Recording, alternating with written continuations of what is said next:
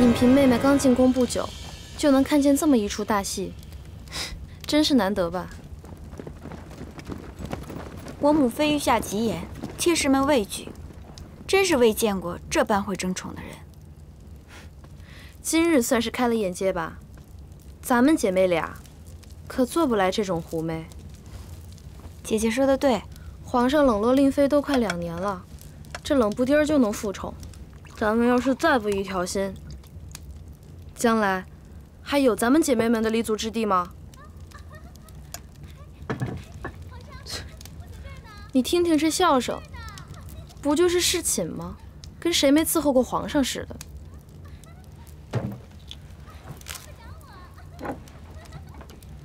姐姐，你别生气了。你要是不喜欢听，就拿这个把耳朵堵上。那。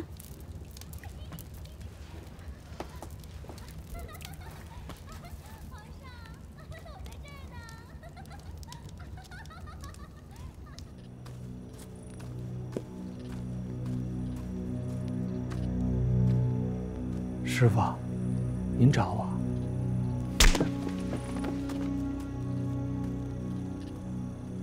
金钟，你如今竟敢弄鬼啊！令主的事可是你安排的。师傅，我也不知道令主怎么就混了进来呀。你不知道，汤泉的事是你提的。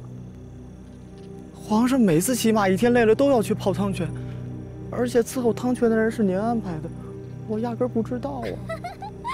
皇上，臣妾在这儿呢。你倒是撇得干净，那好好的仆妇怎么就换成令主了？这样没个内鬼能成事儿？师傅，我真不知道，守着汤泉的是凌大人和进宝。你少狡辩！令主失宠的时候，进宝就没有替他说过半句话，倒是你，鬼鬼祟祟的求情。就算是我从前糊涂，可现如今我人在这地儿，哪能安排人和车让令主出宫啊？我怎么也没这天大的能耐呀！师傅，您可别冤枉了我，说不定是宫里面有人安排了这事儿呢。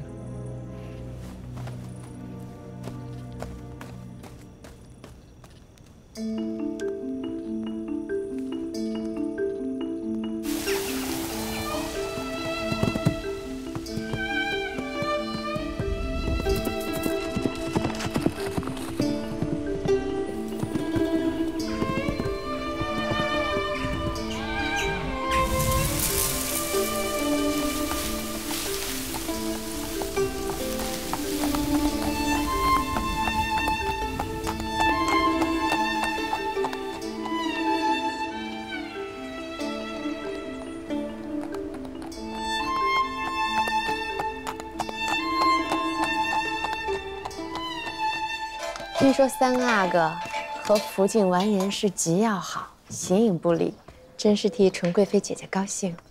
是啊，也是永璋的福气，他们夫妻这么和睦，我就盼着呀，他们能早日为皇上添个皇孙呢。皇后娘娘，李公公送来的消息，请您过目。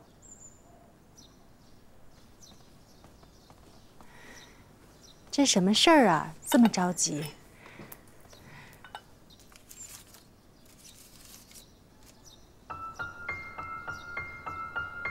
怎么了？是皇上有事儿？哼，果然出事儿了。令妃复宠？令妃不是回宫了吗？怎么会在木兰围场唱出这样一出戏来？令妃此举大胆，私做决定，手段下作，姐姐可不能轻饶了她。令妃是太过火了，这事儿还得皇后娘娘拿主意。纯贵妃，本宫也希望永璋和福晋可以为皇室延绵子嗣，所以命造办处烧了一对麒麟送子的瓶子，希望他俩平平安安，早生贵子。你带回去给他们吧。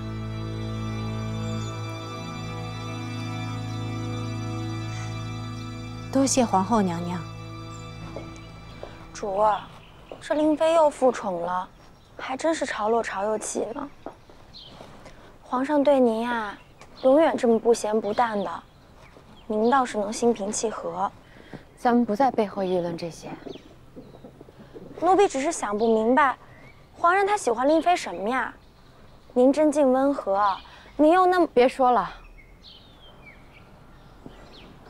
今儿还没画画呢，回去再画几笔吧。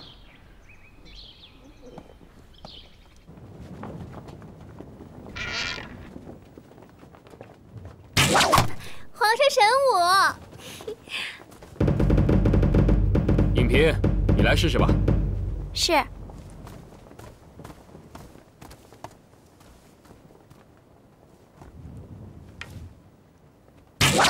好，不愧是蒙古女子，英姿飒爽的。谢皇上。皇上，影嫔妹妹骑术不差，射箭一家，不知令妃姐姐如何？皇上，臣妾不善射箭。令妃，没关系，本是玩意儿嘛，来试试啊。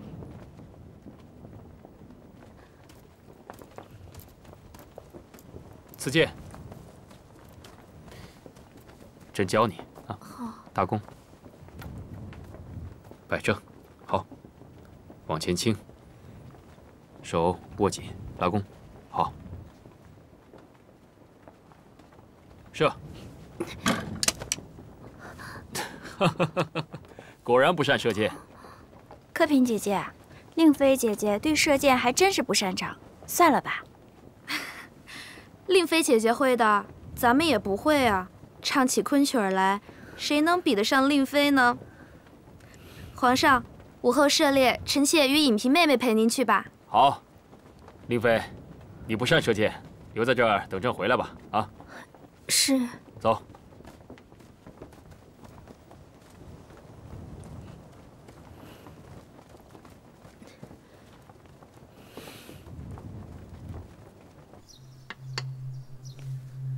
令妃在木兰围场闹腾得很，硬是把客嫔跟影嫔都比下去了。除了骑马射箭的飒飒之姿不说，还有温汤趁着昆曲的袅娜情韵，如何不动人情场？令妃为了向上爬，是不择手段的。她的这些谋算，就算告诉我们，我们也不会做的。她称病回宫，却去了木兰围场，这足以证明她品行低劣。是啊，令妃轻薄粗鄙，怎么就魅惑了皇上呢？这是她的短处，也是她的长处。长处，宫中嫔妃各有所长。如果以画作为例，我们到了皇上跟前儿，都已经成作。虽各有风貌，皇上大多也是欣赏，可令妃不同。姐姐此言何意啊？她现在的所知所想，都是由皇上不经意间一手栽培的，且她对皇上事事顺从，哪怕是陆学久邀宠之后，皇上失了面子，也并未降她的位分。如今，她有这般手段复了宠。说不准，哪天又闹出什么更大的事情了。先不说他了，永琪如何？这眼下的风头，都是永成的。无妨无妨，回宫再说吧。该你了。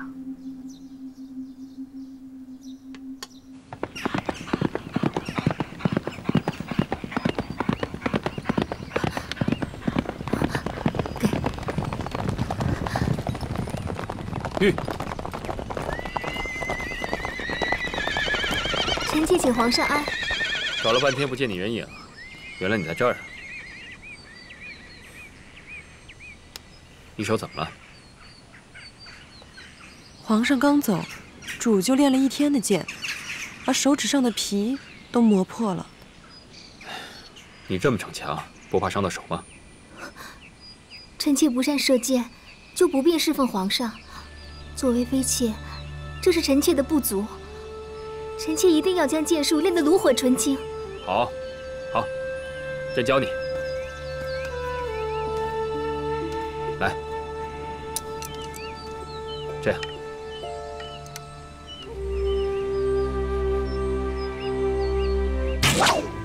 看，皇上好厉害！再来。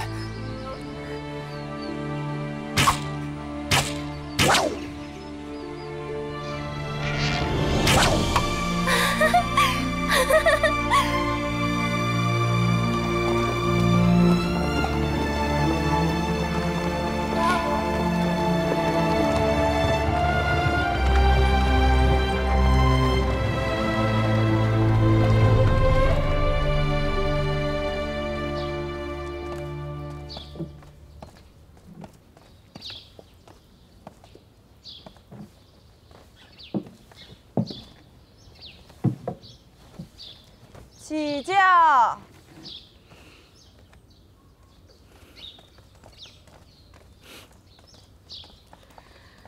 给令妃娘娘请安。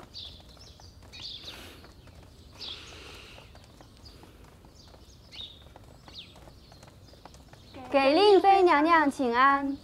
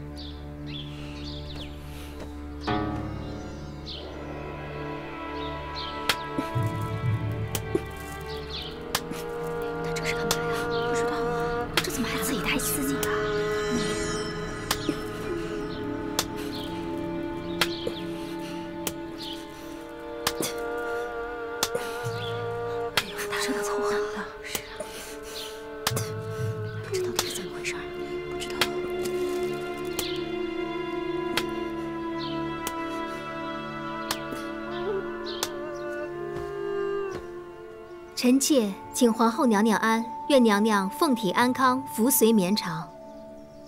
有令妃侍奉皇上，皇后娘娘自然安康。令妃的脸是怎么了？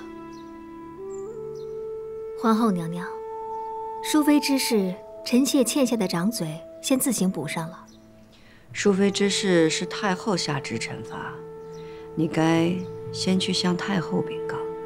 太后让容佩监行，就是让臣妾知道，受皇后娘娘管教是臣妾的本分，而且臣妾私去木兰围场，违反了皇后娘娘治下的宫规，所以是该先来向娘娘告罪。令妃明知违反宫规还要做，那就是明知故犯。臣妾自知犯下大错，甘愿受罚。令妃的病如何了？之前说是犯了肝气，才许你回宫休养。哪想到你千里迢迢去了木兰。臣妾想着自己病重，怕再见不到皇上，所以才冒死去了木兰。如今有皇上龙体印币，臣妾已然无恙了。既然已经无恙了，你又自己来领罚，那就今日起半个月，你每日行板柱之法2个时辰。春蝉，你是跟着令妃去的，杖责30。臣妾谢皇后娘娘。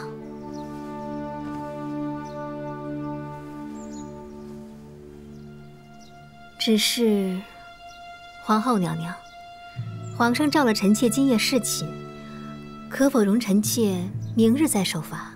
容佩明日会去永寿宫看着你和春蝉受罚。是，臣妾告退。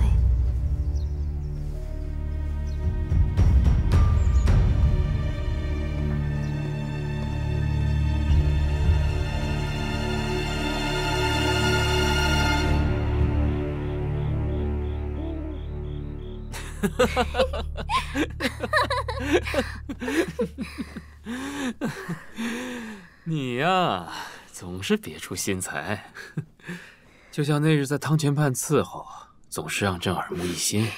皇上长情眷顾，不厌弃臣妾罢了。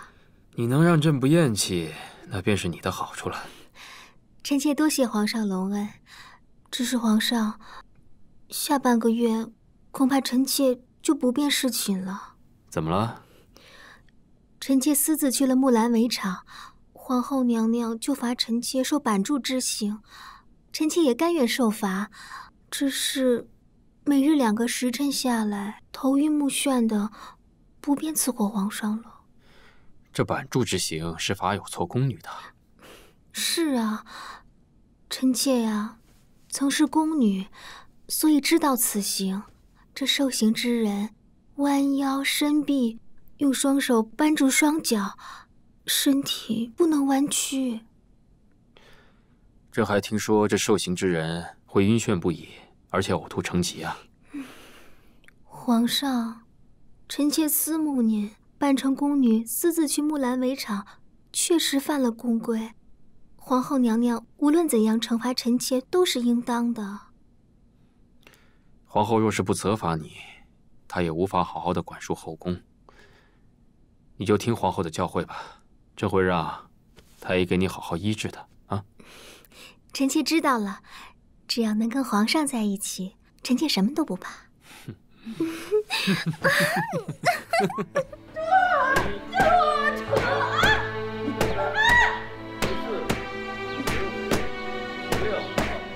17、18、19、20、21、22，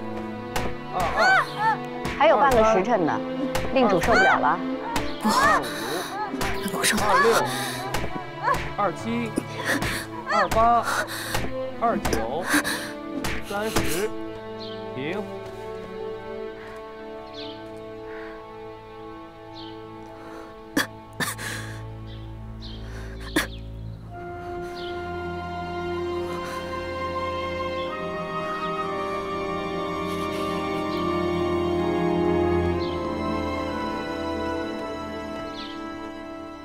给娘娘请安。包太医怎么来了？皇上知道令妃娘娘受罚，也知道板柱之刑之后娘娘身子难受，特命我前来照看医治。皇上施恩，令主好福气啊！快好了，包太医再等等。是。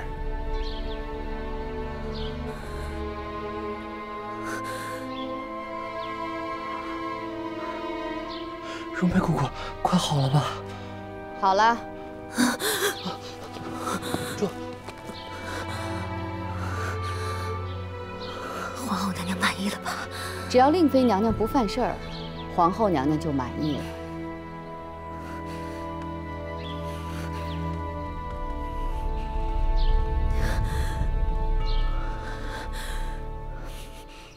臣妾多谢太后指点。若无太后，臣妾哪有今日啊？太后乃是臣妾的再生父母。体面话不用多说了。既然得了皇帝宠爱，好好惜福。是。太后，你先回去吧。臣妾告退。